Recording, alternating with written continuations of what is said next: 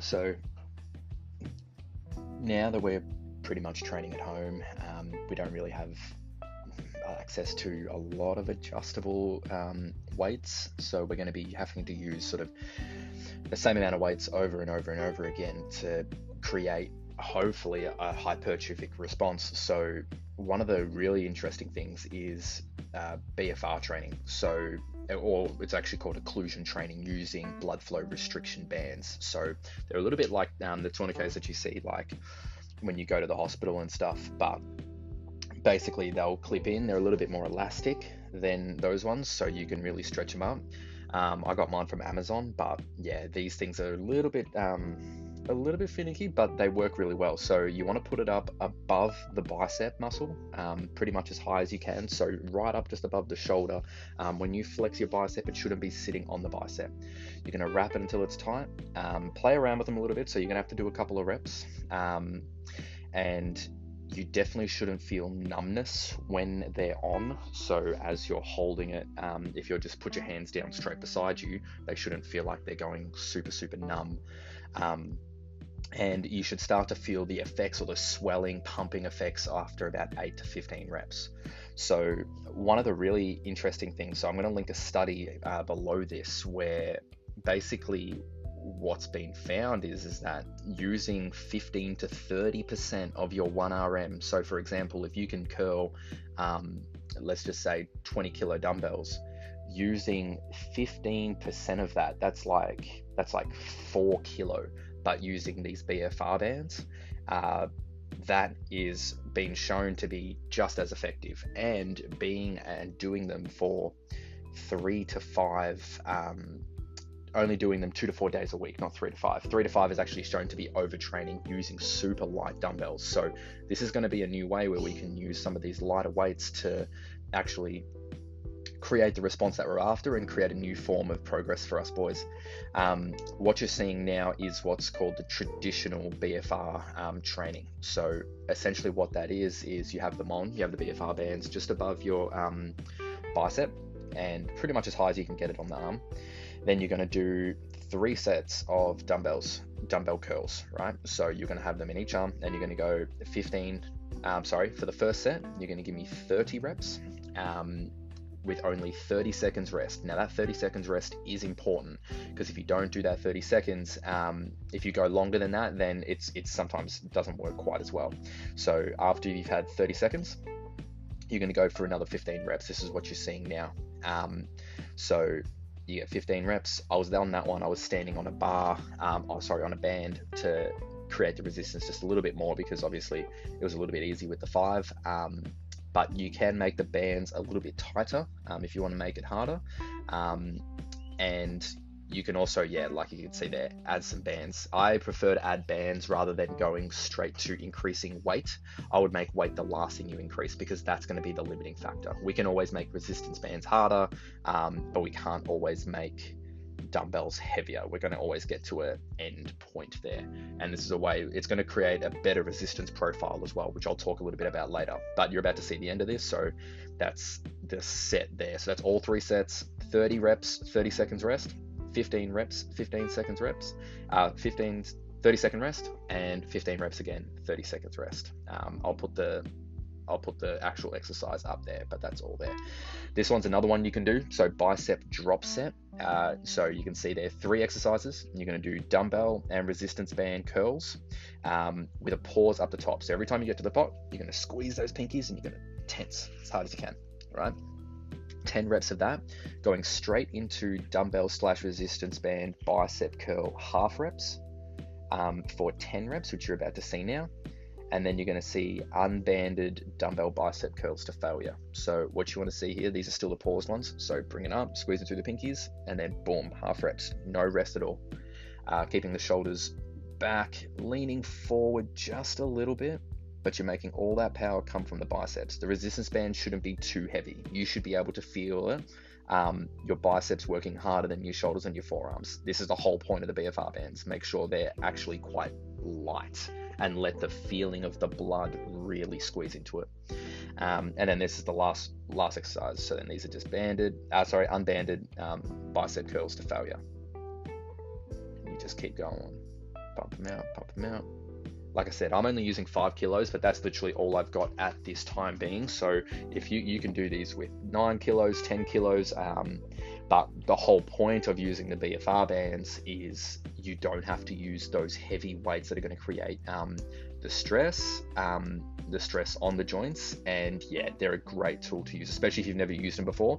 You're going to get mad pumps. So now it's a delt one. You don't really need the bands for this one, but I did this all in one video, so I'm just voicing over the whole thing. So as you can see, massive. I'm just going to pause it here so I can have a quick look at this.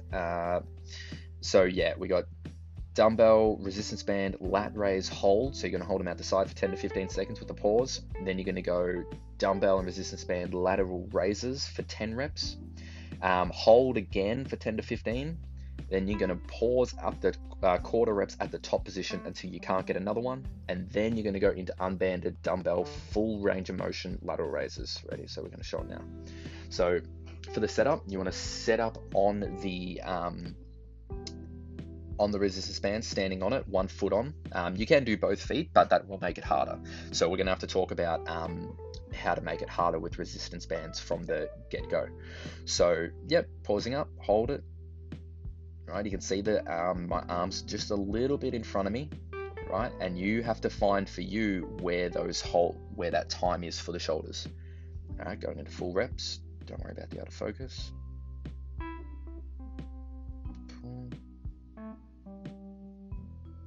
Good.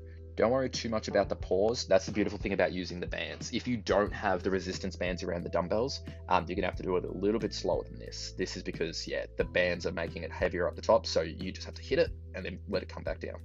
Always control on the way down. Make sure the muscle is doing the work. Hold again.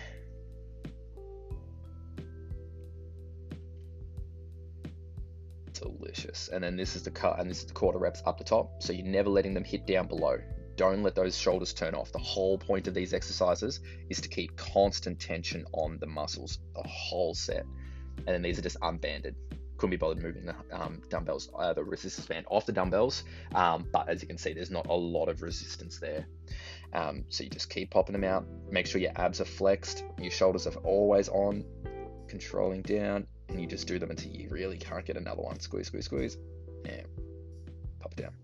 2 to 3 sets of that would normally be enough. And once again, you're only using 5 kilo dumbbells, and I was absolutely wasted.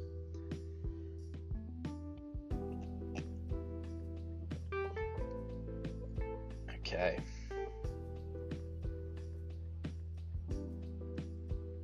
Yeah, so tricep torture. Now, 3 exercises again. You're gonna have to get very used to using bands, light weights, and lots of supersets. This is going to be one of the ways. Essentially, I'll go into it a little bit later, but I'm just going to go through this exercise. So dumbbell, rib, and resistance band skull crushers for 10 reps. Dumbbell resistance band neutral grip press for 10 reps, and then dumbbell resistance band straight arm flies. Now these are going to be important to this one. The bands are pretty important, especially if you're doing light weights like this. If you've got 18 plus kilo dumbbells, then you probably don't need the band for this. But if you've got only super light weights, you're gonna have to find a way to make these resistance bands work for you. So as you can see, elbows are straight. You want to pull that resistance band. You can see how it's not going straight up above my head. They're pulling out closer towards my head, not my chest. So they're pulling out further so that resistance band is at its absolute longest when it's up the top. I don't want it to be shorter than the top. You need to make that hard for yourself.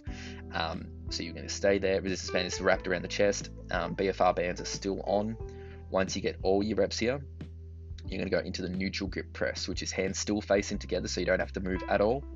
And then you're just going to go straight down and pop, pop, pop. Nice.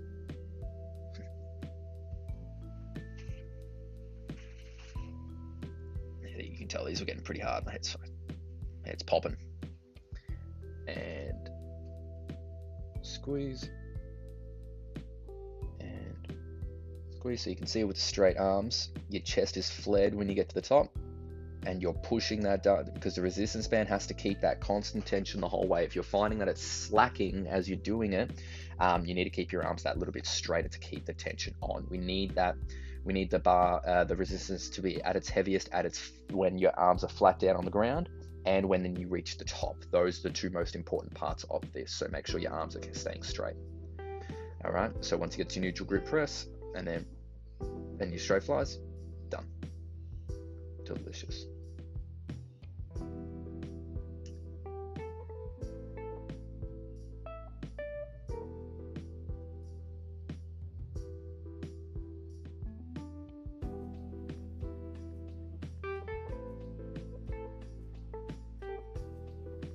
Okay, back, delts, biceps. 3 exercises, all supersets, all in a row. You're gonna have to find somewhere to anchor your resistance band. It can, if you've got underneath the door, you can use your underneath the couch. Coffee table is what I'm using, which probably wasn't the greatest because I made that table myself and the leg nearly came out, but it's fine. So I was been mucking around with this one a little bit to get a good seated row when it's without like having a super good anchor. Yeah, we don't need. Yeah. So back, delts, and biceps. We're going to be doing a resistance band seated row to face pull with a pause as well for 10 reps. We're going to get resistance band neutral grip rows to failure, and then we're going to get resistance band bicep curls for 15 reps after you can't get any more rows. So as you can see here, I'm only using very light resistance bands. All right, you're going to pull your elbows all the way back, dig them into the ribs, pull them right in, and then squeeze up while that tension on the resistance band is at its heaviest. All right, so you've got to do it when you get it all the way in, squeeze, and down, very good, and up, nice, and then you're just going to get normal reps. All right, so where you're going to be pulling from here is all through the back, rear delts, and actually focusing on pulling them and turning them into each other. You can't see too much there, but yeah, I'm not focusing on the arms and the biceps and the forearms doing the work here. It's all back. All right, once you can't get any more, resistance band curls. So just keep turning them on. Right, going for 15. You can go for a couple more. I'm going a little bit fast here because it was actually burning, but you should be doing it just an inch slower than that. Keep going. Nice. Using the dumbbells there inside the resistance bands aren't too easy either. And then rear delt raises to finish them off. Pull, keep going, squeeze them. All right, so you got to think about pulling them out wide to the body. They should be going out past the hips and out. You can lean a little bit forward if you need a little less resistance on these last ones. And then hold it, and done.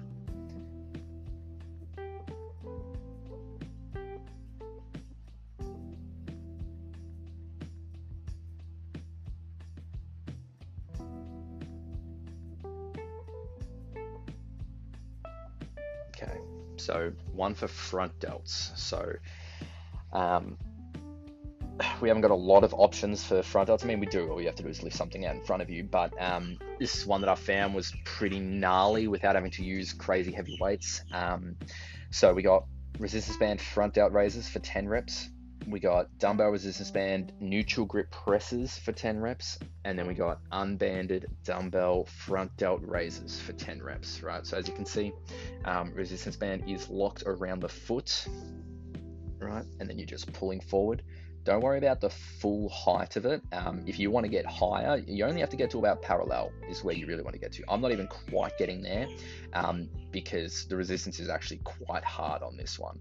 So once you get your 10 to 15 of the front delt raises, you're doing half reps shoulder press. I'm holding one dumbbell on either side, so almost like a front squat grip, and just pressing up, just keeping the front delts on, so you don't even have to go above the head.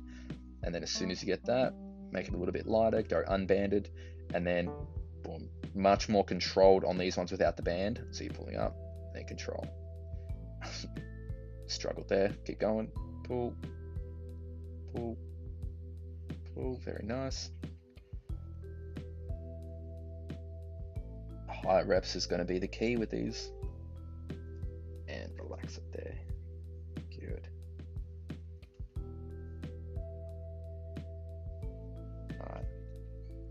another biceps and delts, which is going to be good.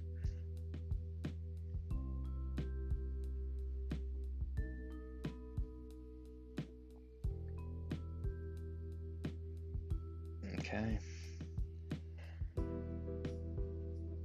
So what's important here is actually the pausing, right, when you get to that top. So every time you get to that top rep, all right, you're squeezing in. As you can see, shoulders are rounded forward, pinkies are sort of laying in. When you get to the top, you got to squeeze hard and then control. Up, squeeze, control. We're only getting 10 here, so you got to make sure every single rep counts, especially if your weights are light. Keep going. Perfect. Shoulders are rounded. Keep all pressure on the biceps. Boom. Straight from there. Pause. Control. Pause. Easy. These are actually tougher than they look. And up. Don't stop. You just keep going. And then as soon as you can't get that anymore, you go straight into fast reps. Right. So I need to take a quick second, and then 1, 2, keep going. Pop, pop, pop. Nice work, and relax it there. Nice.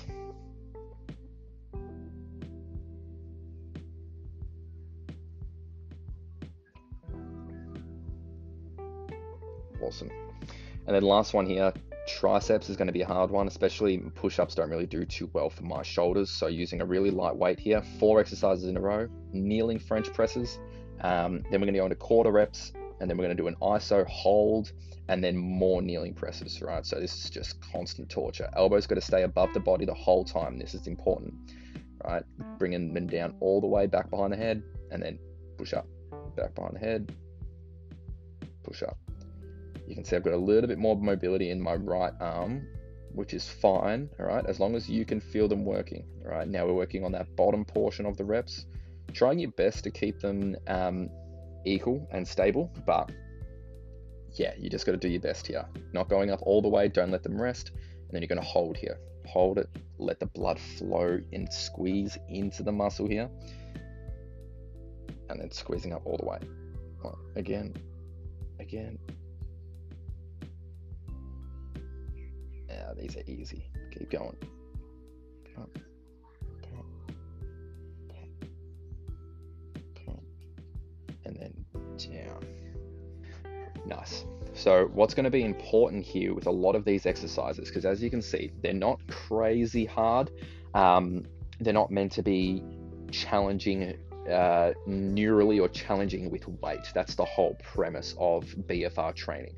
So we need to be looking at full range of motion, and what you need to feel is that when you're going through these exercises is you want to be feeling the muscle actually swelling, because the blood's going to be getting pulled into the muscle. So what we want to feel is going from the heart into the hands, into the biceps, into the forearms, but it's the whole point of it is for it to struggle to get out. So it's going to struggle to actually get back to the heart, which is not a bad thing at all, all right? It's going to create more metabolites, yes. It's going to create more lactic acid buildup, yes. But this is actually what we're after, because what people are forgetting here is mechanical tension. So when we're talking about hypertrophy, and maintaining muscle and growing muscle is, yes, we need to put more weight on the bar. That is the one thing that we can really control and we can really make it easy. But this is a new way that we can sort of strip back how much we're actually able to handle. And then from there is when we're going to start building again from the ground up. So I would encourage you guys to use anywhere between 5 to 10 kilo weights to start this off. I found it, I struggled using 5 kilos for most of those exercises, and I only was doing 1 to 2 sets of them just for the video. So if you were to follow these, you're looking at 2 to 3 sets of them. As I was saying before, the traditional BFR workouts is where you do 30 reps on, 30 seconds rest, and then 15 reps, 30 seconds rest, and then 15 reps again, 30 seconds rest. And you apply these to some of your favorite exercises. So barbell curls is a good one, dumbbell curls, dumbbell skull crushers, rope tricep extension if you have a cable. Even like you can put them in most exercises, but they are most effective for single joint exercises. So you can do things like push-ups and things like that, but because it's not going to be pulling the blood in that one particular muscle, because you're going to be using your chest, your shoulders, and you're going to be using everything, you're probably better off sticking to more, if you've got like a barbell or if you've got something like that. It's really just going to depend on what you have. So if you have any questions, you can shoot to me directly, and we can work out some exercises for you. But that's why I put a hell of a lot on there. And I put a couple of different variations on there, banded, unbanded. Resistance bands are going to be an unbelievable tool, especially when you're doing occlusion training and all the other stuff, because you're going to be able to create that resistance profile and change it and make it more difficult, make it easier at your own accord without actually having to change dumbbells. So by stepping further away from the resistance band, or doing it further away, or stepping on it twice, or making your feet further apart, all these little things are going to make it harder without having to touch the weight at all. And that is what is the most important thing here. We need to be training hard. That's all I care about. So don't worry too much about how much weight you are lifting. It's still important, but what I want you to think more about is actually I want you to think more about the tension. I want you to think more about how much force are you actually putting through that one muscle. How full can I make that muscle feel when you finish an exercise, and really create that mind-muscle connection. It's good to do this. You can add more onto this. I wouldn't keep the bands on for too much longer, and I wouldn't do this more than 2 to 4 days a week. So, like I said, I'm going to link a study to the end here, but essentially what they have found is doing 2 to 4 days a week at 15 to 30% of your 1 RM intensity has been shown to give similar hypertrophic and strength effects than doing, up to the 60 to 90% of your 1 RM, which is just incredible. This is by a guy called Joseph Lenicky.